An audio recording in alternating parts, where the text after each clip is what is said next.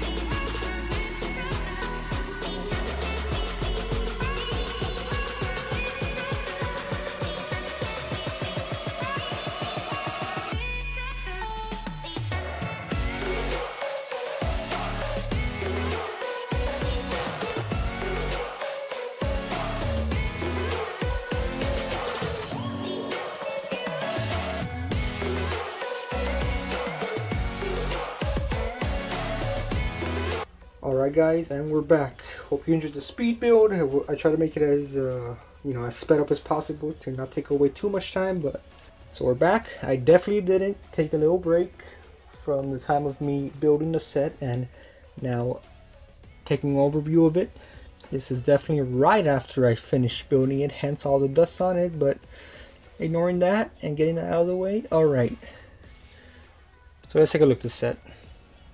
Now for first class, this is retail. This is the same price as the Spider-Man Far From Home Venice Bridge, but obviously I got this for not $40. I bought it on Target, so it was at $31. Pretty happy with that purchase, along with a base plate if you saw the haul. But now let's get into this. Here we got a Skull Island pretty much. This is a cobblestone structure built up with apparently a gold block right there, or a gold brick used in this Lego set. We got some TNT on my island. You can see some turtle eggs right here. Pretty nice build, honestly.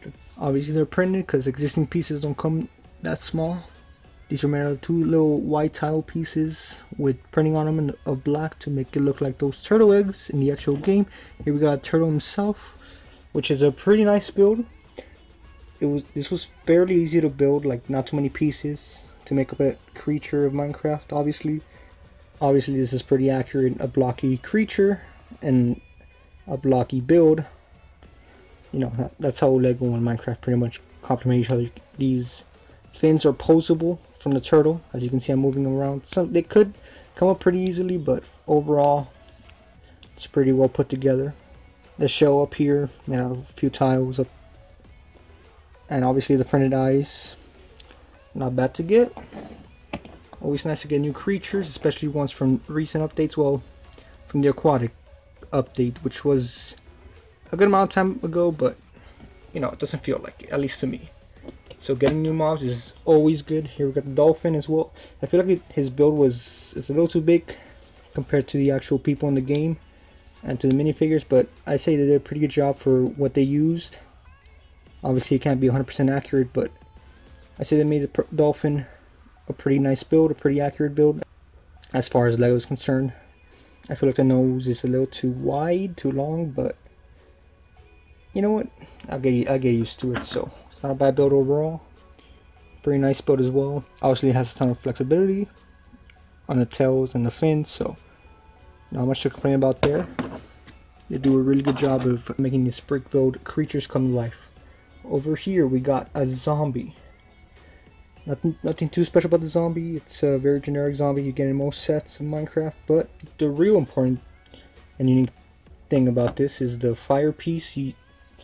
The new custom molded, I believe, yep, molded fire piece. Obviously, to use some creatures that burn up in the daytime, so skeletons, zombies, husks, stuff like that. I think it's a really nice piece that really complements and gives, you know, a little bit more life to the set.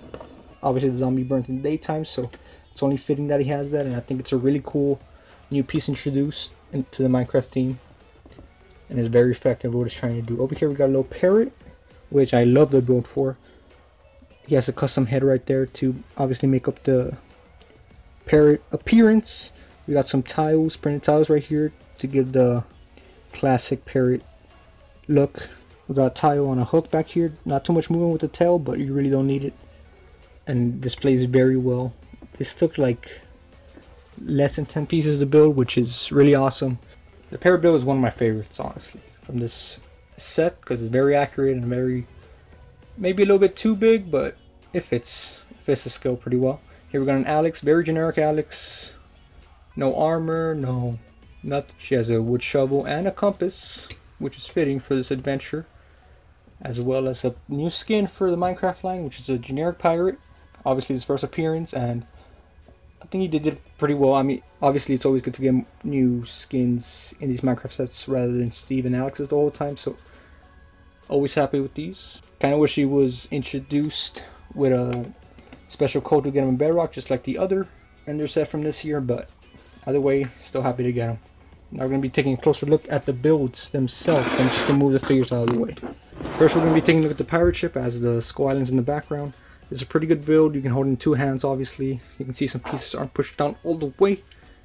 Don't want to pull it just too good. Alright. Obviously, this is a very generic build. Uses two colors, the light brown and the brown. It also uses some brick type pieces right here to give it more of the wood plank look. And it also has some dispensers inside. You can see little flick fire missiles back here. I'm not going to flick them too well, but you know, they come out like that if you flick them. Can't really fit my hands through there very well. Yeah, it's all falling apart, so yeah, we're not gonna mess with that right now. But you can see also on the back they come with two skeleton skull heads, which is a pretty nice attachment to have in the back. The front of the ship, obviously you can see a tip. We've also got an empty bottle right there. Not sure how that's made in the actual game, but we also got a compass here just sitting there. We also got a map probably on an item frame, which is a really nice piece, so I'm not complaining there. The inside build is pretty cramped, but it's enough to fit obviously a ton of figures in if you want to. The back, there's not much except a couple of fences back here. You can get a better look right here. And obviously inside is the structural build. You don't really get to see that all often, so it doesn't really bother me.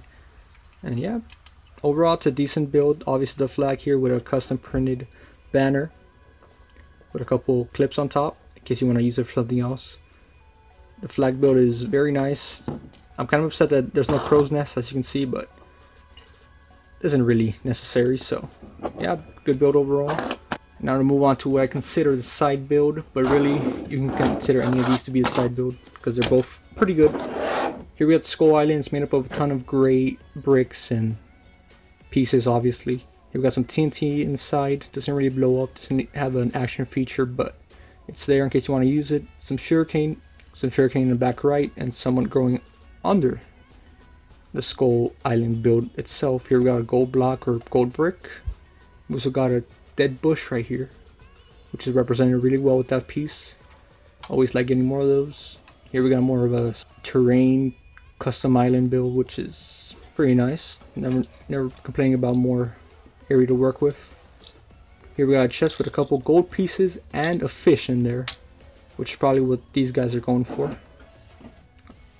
Hence the adventure part of the name. We also got a dock back here, which is pretty nice. Little attention to detail. And we have obviously the turtle eggs, which are new pieces in themselves. A torch up here, and that's pretty much it. It's a pretty nice build.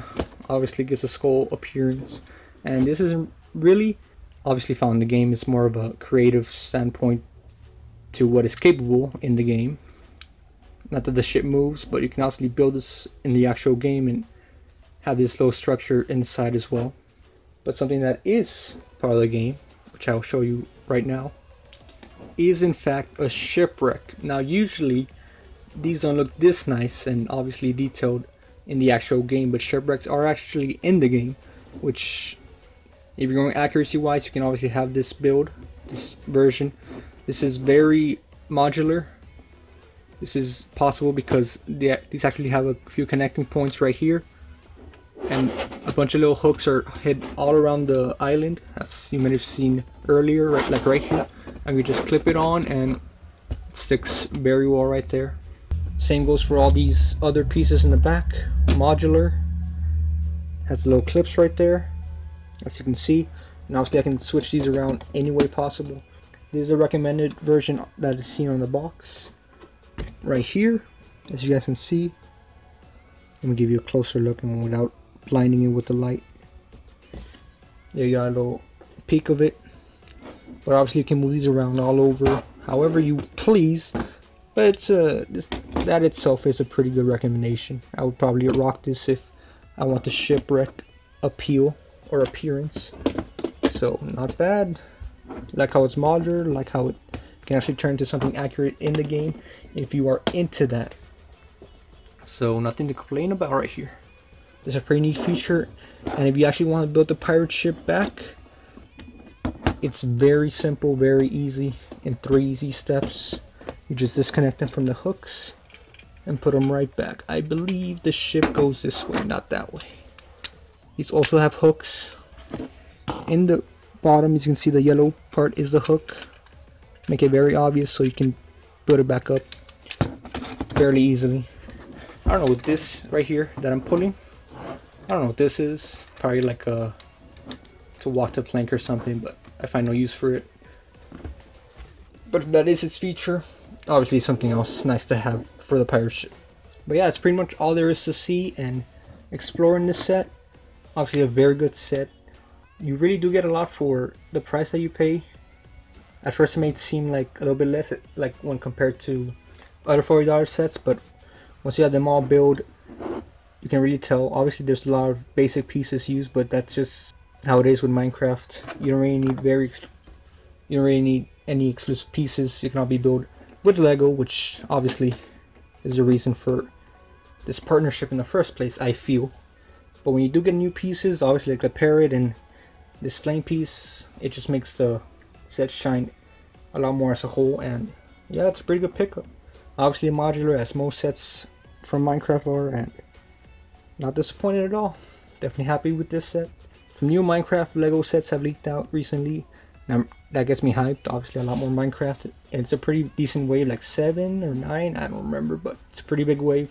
We also got a couple more releasing here in August or very soon, so I'm also hyped for that.